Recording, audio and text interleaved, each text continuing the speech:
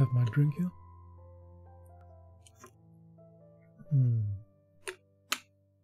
Green tea. Nice. I had seen the magic shop from afar several times. I had passed it once or twice.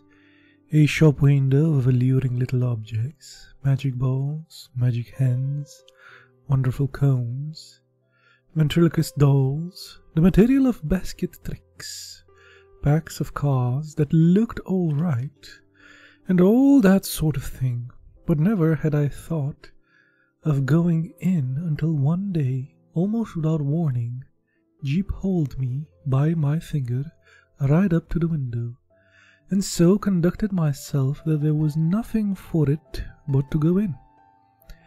I had not thought the place was there, to tell the truth. A modest size frontage in the Regent Street, between the picture shop and the place where the chicks run about, just out of the patent incubators. But there it was, sure enough. I had fancied it was down nearer the circus, or round the corner in Oxford Street, or even in Holborn. Anyways, over the way a little inaccessible it had been, with something of a mirage in its position. But here it was now, quite indisputably, and the fat end of Jip's pointing finger made a noise upon the glass. Hey, Death. How are things in Tartarus? Hope all is well. If I was rich, said Gip, dabbing a finger at the disappearing egg, I'd buy myself that, and that, which was the crying baby, very human, and that, which was a mystery, and called so a neat card assetted, buy one and astonish your friends. Anything, said Jip, will disappear under one of those cones. If I have read it. I have read it in a book. And there, Dada, there is the vanishing halfpenny. Only they've put it in this way up so that we can't see how it's done. Gip, dear boy, or Jip, I suppose, inherits his mother's breeding, and so he did not propose to enter the shop or worry in any way. Only, you know, quite unconsciously he lugged my finger downwards, and he made his interest clear. That, he said, and pointed to the magic bottle. If you had that, I said, at which promising inquiry he looked up with a sudden radiance. I could show it to Jessie, he said, thoughtful as ever of others. It is less than 100 days to your birthday, Gibbles. Gibbles, I said, and I lay my hand on the door handle. Gip made no answer, but his grip tightened on my finger, and so we came into the shop. It was no common shop, this. It was a magic shop, and all the prancing preceded Gip would have taken in the manner of mere toys he wanted. He left the burden of conversation to me. It was a little narrow shop, not very well lit, and the doorbell pinged again with a plaintive note as we closed it behind us. For a moment or so we were alone and could glance about us. There was a tiger in papier-mâché on the glass case that covered the low counter, and gave a kind-eyed tiger that waggled his head in a methodical manner. There were several crystal spheres, a china hand holding magic cards, a stock of magic fish bowls in various sizes, and a immodest magic hat that shamelessly displayed springs. On the floor there were magic mirrors, one to draw you out long and thin, and one to swell your head and vanish your legs, and one to make you short and fat like a drought. And while we were laughing at these, the shopman, as I suppose, came in. At any rate, he was behind the counter, a curious, shallow, dark man, with one ear larger than the other, and a chin like a toe cap of a boot. "What can we have the pleasure?" he said, springing his long magic fingers on the glass case, and so with a start we were aware of him. "I want," I said, "to buy my little boy a few simple tricks."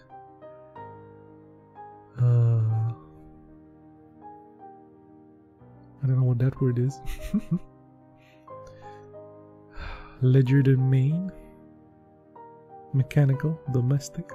Let's look that one up.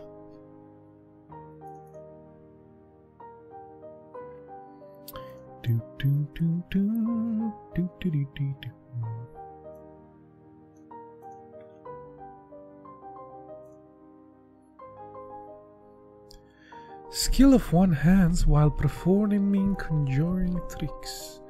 Ah, I know the Romanian word for this one. Cool. Legerdemain. It's isn't it prestidigitation as well? Legerdemain. Legerdemain. Interesting.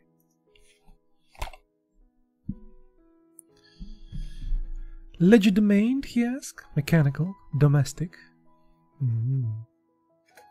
Anything amusing, I said. Said the shopkeeper, scratched his head for a moment as if thinking. Then, quite distinctly, he drew from his head a glass ball. "Something in this way," he said, and held it out. The action was unexpected. I had seen the trick done in entertainments endless times before. It was part of a common stock of conjuries, but I have never not expected it here. "That's good," I said, with a laugh. "Isn't it?" said the shopman. Jip stretched his disregarded hand to take his object, and found a merely blank palm. "It's in your pocket," said the shopman, and there it was. "How much will it be?" I asked. "We make no charge for the glass balls," said the shopman politely. "We get them." He picked one out of his elbow and spoke. "Free." He produced another from the back of his neck and laid it beside its predecessor on the counter. Gip regarded it with the glass ball sagely, and directed a look of inquiry to the two on the counter, and finally brought his round eye scrutiny to the shopman, who smiled. "You may have those two," said the shopman, "and if you don't mind one, from my mouth, so." Gip counseled me mutely for a moment, and then in a profound silence put away the 4 balls, resumed my reassuring finger, and nerved himself for the next event. "We get all our smaller tricks in this way," remarked the shopman. I laughed in a manner of one who subscribes to a jest. "Instead of going to the wholesale shop," I said, "of course, it's cheaper." "In a way," the shopman said, "though we pay in the end, but not so heavy as people suppose. Our larger tricks and our daily provisions and all the other things we want, we get out of that hat. There isn't a wholesale shop, not for genuine magic goods, sir. I don't know if you noticed our inscription, the Genuine Magic Shop." He drew a business card from his check and handed it to me. "Genuine," he said, with his finger on the word, and added, "There is absolutely no deception, sir." He seemed to be carrying out the joke pretty thoroughly, I thought. I turned to Gip with a smile of remarkable affability. You know, you are the right sort of a boy." And I was supposed at his knowing that, because in the interests of discipline we keep it rather a secret even at home, but Gip received it in a unflinching silence, keeping a steadfast eye on him. It is only the right sort of boy gets through that doorway, and, as if by way of illustration, here came a rattling at the door, and a squeaking little voice could be faintly heard. "Nayar, I want to go in there. Dada, I want to go in there." Nah. And then the accent's downtrodden parent, urgent consolation and propitiations. It's locked, Edward, he said. But it isn't, said I. It is, sir, said the shopman. Always for that sort of child. And as he spoke, he had a glimpse of the other youngster, a little white face, pallid, from sweet eating and over-sapid food, and distorted by evil passions, a ruthless little egotist, pawing at the enchanted pain. It's not good, sir, said the shopman, as I motioned with a natural helpfulness downwards, and presently the spoiled child was carried off howling. How did you manage that? I said, breathing a little more freely. Magic, said the shopman, with a careless wave of his hand, and behold, sparks of coloured fire flew out of his fingers and vanished into the shadows of the shop. You were saying, he said, addressing himself to Jip, before you came in, that you would like one to buy one and astonish your friends' boxes? Gip, after a gallant effort, said yes. It's in your pocket. And leaned over the counter. He really had an extraordinary long body. This amazing person produced the article in the customary conjurer's manner. Paper, he said, and took a sheet out of the empty hat with the springs.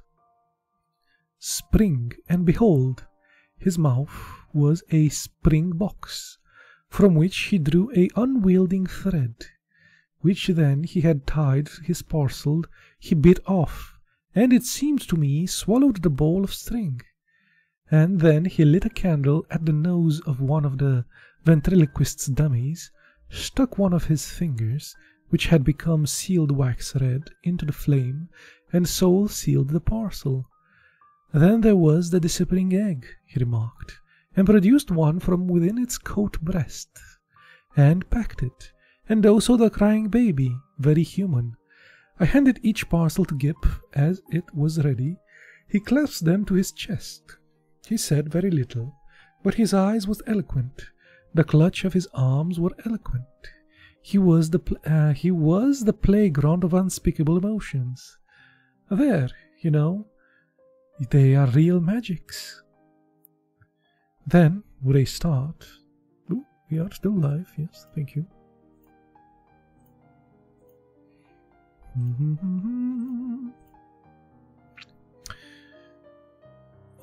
Then, with a start, I discovered something moving about my hat, something soft and jumpy. I wiped it off, and a ruffled pigeon, no doubt a confederate, dropped out and ran out of the corner, and went, I fancy, into a cupboard box behind the papier-mâché tiger. Tut, tut, said the shopman, dexterously retrieving it. One of my headdress. Careless bird, and I live nesting. He took out my hat and shook out in its excited hand 2 or 3 eggs, a large marble, a watch, about half a dozen of the invariable glass balls, and then crinkled the paper more and more and more, taking all the time of the way in which people neglect to brush their hats inside as well as out, politely of course, but with a certain personal application. All sorts of things accumulate, sir. Not you, of course, in particular. Nearly every customer. Astonishing that they carry about with them. He crumpled the paper rose and billowed out the corner more and more and more, until he was nearly hidden from us, until he was altogether hidden, and still his voice went on and on. We, none of us, know what the affair symbol of a human being may conceal, sir. And we all then know better than brushed exteriors, whited satchels. Sepulchres? Don't know that word. Let's see. Doesn't seem to be satchels. Small room. Cut in rock or built in stone, in which a dead person is laid. Sepulchre. Sepulchre. Sepulchre. Sepulchre. Interesting. A sepulchre.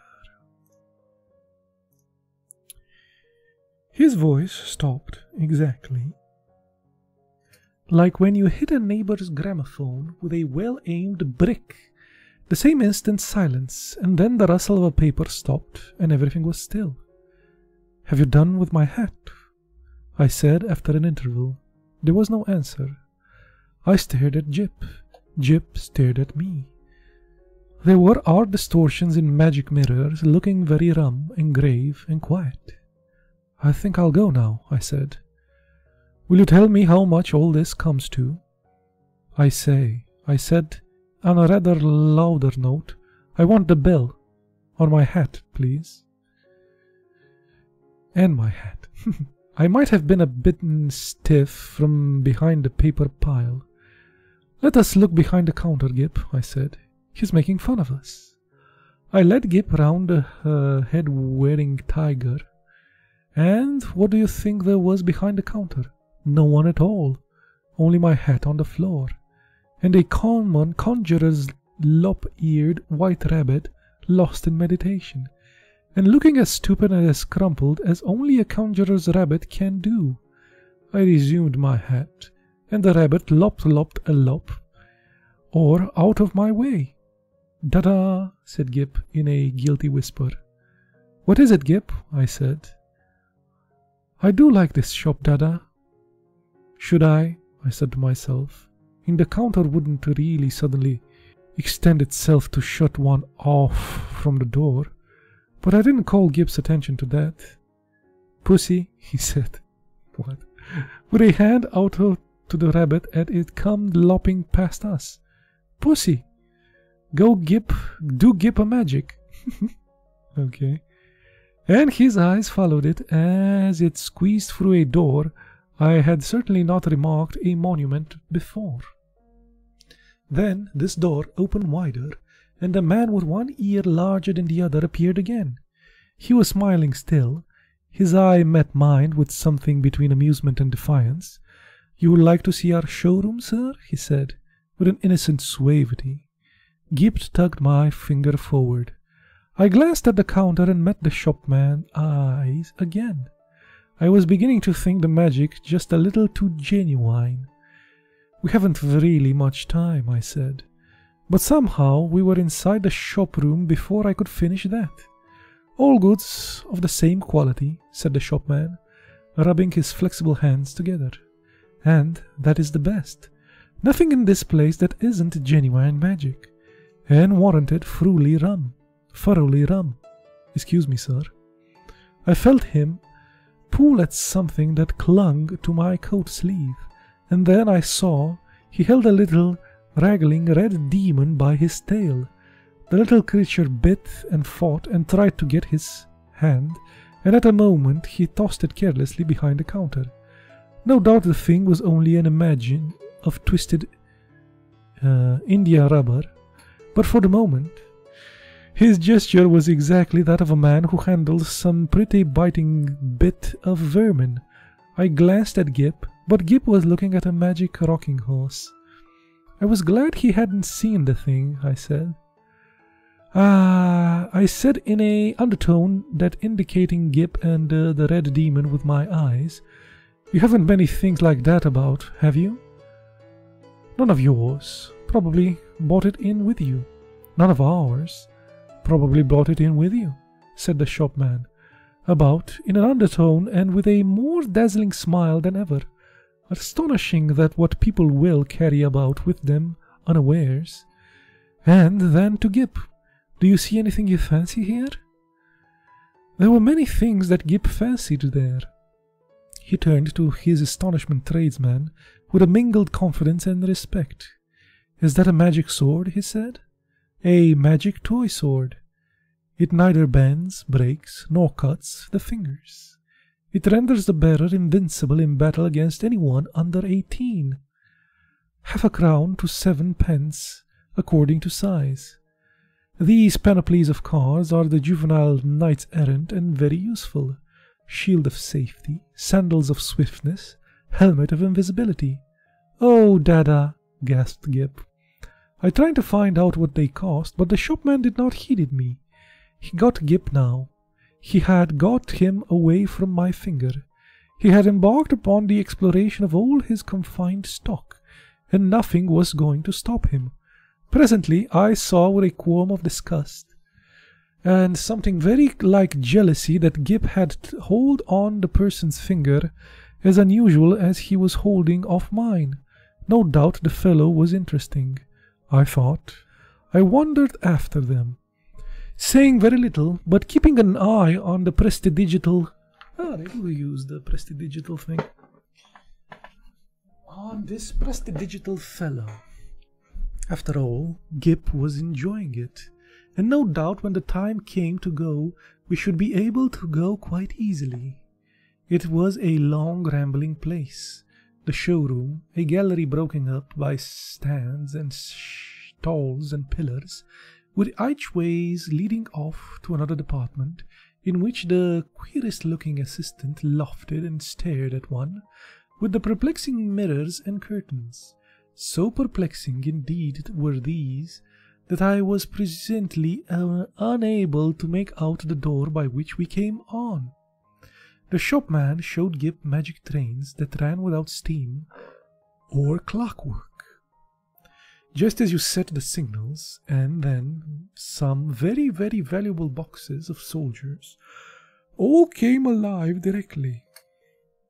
You took off the lid and said, I myself haven't had a very quick ear, and it was a tongue-twisting sound, but Gip, he who has his mother's ears, got it in no time.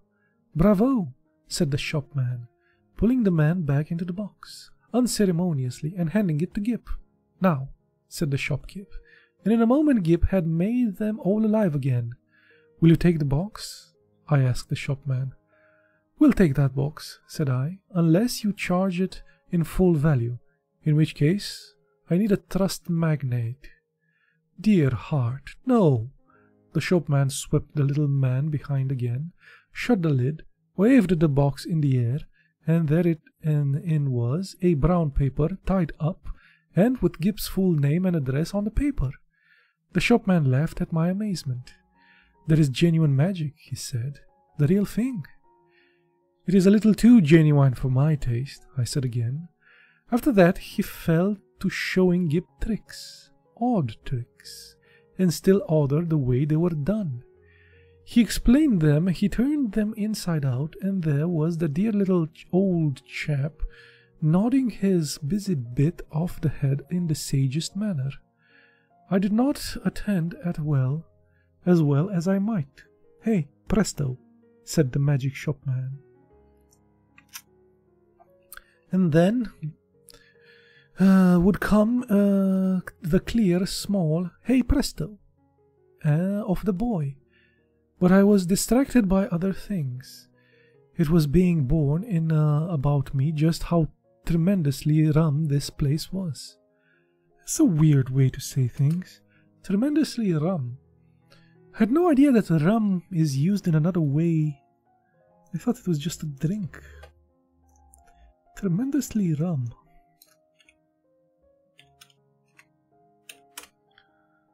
So it's the spirits. Or the 17th century abbreviation of absolute Rambullion. Awesome. A Rambullion.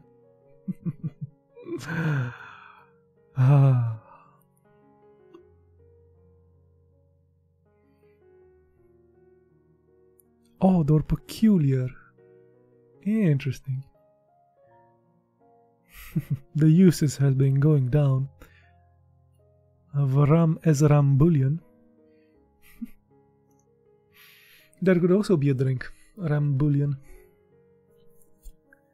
Isn't bullion a drink? Ooh, look at those pretty clouds. If I would cut that little part and sped it up, you would see them moving like steam in the air. Might just do that with a recording.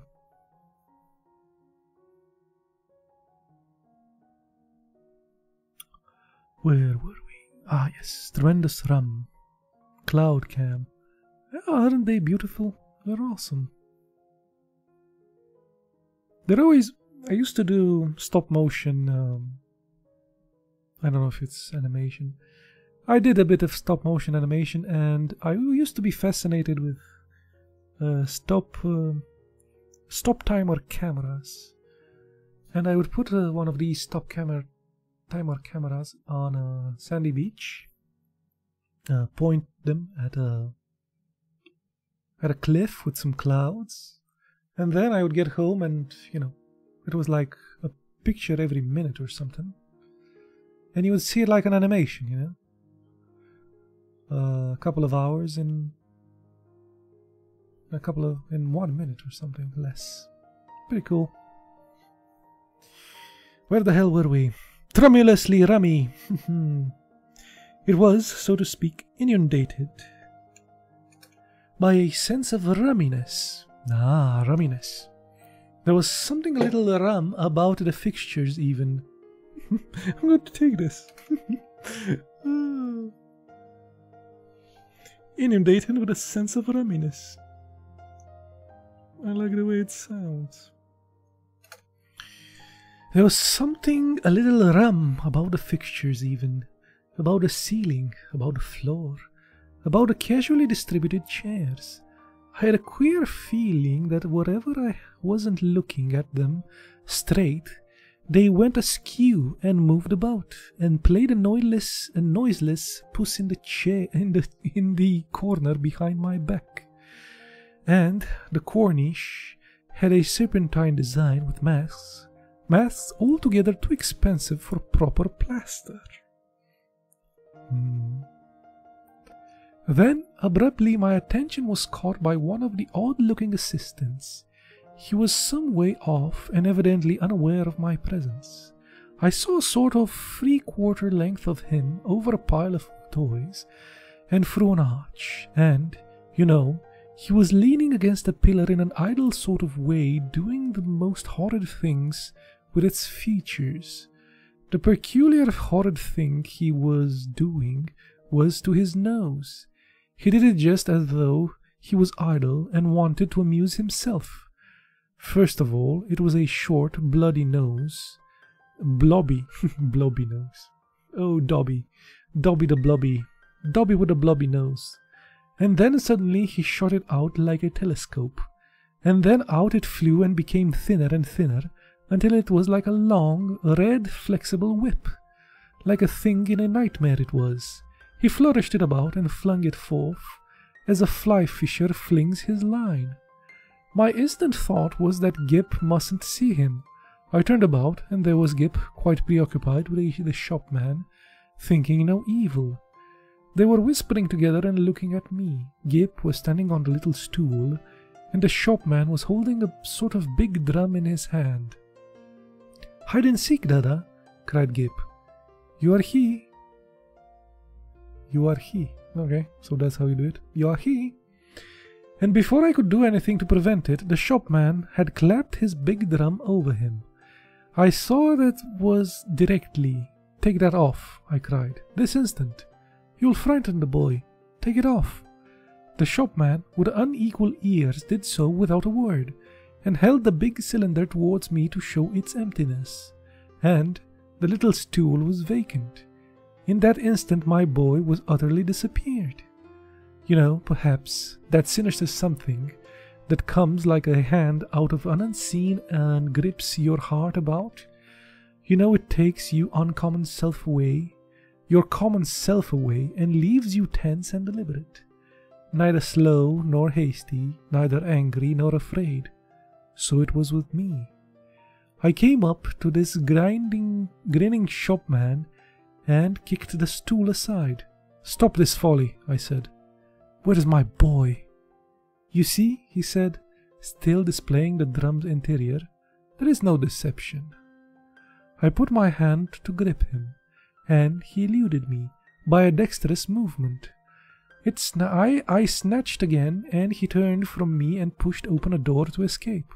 "Stop," I said, and he laughed, receding. I leapt after him into the utter darkness. Thud. Lord bless my heart. I didn't see you coming, sir. I was in Regent Street. I had collided with a decent-looking walking man, and a yard away, perhaps, and looking a little perplexed with himself, was Gip. There was some sort of apology, and then Gip had turned and come to me with a bright little smile, as though for a moment he had missed me. He was carrying 4 parcels in his arm. He secured immediate possession of my finger. For the second, I was rather at a loss. I stared around to see the door of the magic shop, and behold, there was none. There was no door, there was no shop, nothing. Only the common pilaster between the shop, where they sell pictures, and the window with the chicks. I did the only thing possible in this mental tumult. I walked straight to the key-blow stone and held up my umbrella for a cab. Well, so that's how I hail a cab. With an umbrella. "Handsome," said Gip, in a note of culminating exultation. I helped him in, recalled my address, and with an effort, and got in also. Something unusual proclaimed itself in my tailcoat pocket. I felt and discovered a glass ball. With a petulant expression, I flung it into the street. Gip said nothing. For a space, neither of us spoke. "Dada," said Gip, at last. "That was a proper shop." I came round to the problem of just how the whole thing had seemed to him. He looked completely undamaged. So far, so good. He was neither scared nor unhinged. He was simply tremendously satisfied with the afternoon's entertainment. And there, in his arms, were 4 parcels. "Confound it! What could be in them?" I said.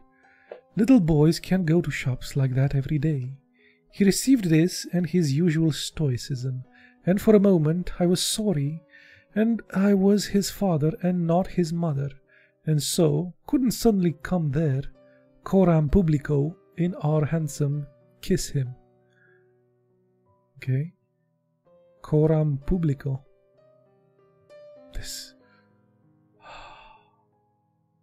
This reminds me of our little fellow. Cornelius Publico. Scipio. Shall play him, maybe. After all, I thought, the thing wasn't very bad. And it was only then we opened the parcels that I really began to be reassured. 3 of them contained boxes of soldiers, quite ordinary leap soldiers, but of so good quality as to make Gip altogether forget that originally these parcels had been magic tricks, and the only genuine sort. And the 4th contained a kitten, a little live white kitten, in excellent health and appetite and temper. I saw this unpacking with a sort of provincial relief. I hung about in the nursery for quite a while, an unquestionable time. That happened 6 months ago, and now I am beginning to believe it was all right. The kitten had only the magic natural of all kittens, and the soldiers seemed a steady a company as any colonel would desire. And Gip, the intelligent parent, will understand that I have got to go cautiously with Gip. But I went so far as this one day I said, "How would you like your soldiers to come alive, Gip, and march about by themselves?" "Mine do," said Gip. "I just have to say a word, and I know before I open the lid." "Then they march about alone?" "Oh, quite, Papa." "I shouldn't like them if they didn't do that." I displayed no unbecoming surprise, and since then I have taken an occasion to drop in about him once or twice unannounced. Then the soldiers were about. But so far I have never discovered them performing in anything like a magical manner. It is so difficult to tell. There is always a question of finance. I have an incurable habit of paying bills. Yeah, I do too. If I don't pay the bills, there is also an incurable habit of them cutting current. Having no... Nope, so I guess it finished. Having no internet, no water and stuff, it's... I have been up and down Regent Street several times looking for that shop, and I am inclined to think indeed that in that manner honor is satisfied, and that, since Gibbs' names and address are known to them, I may very well leave it to these people, whomever they may be, to send in their bill in their own time. So I guess he never actually ended up paying. That's the end of the story, because the next one is the Empire of Ants. Quite interesting. I liked it. It's a child's play, but I liked it. A magic shop that disappeared after you shop in it, and it only lets in the magic people, not the moguls, or whatever they're called. Muggles? Yeah.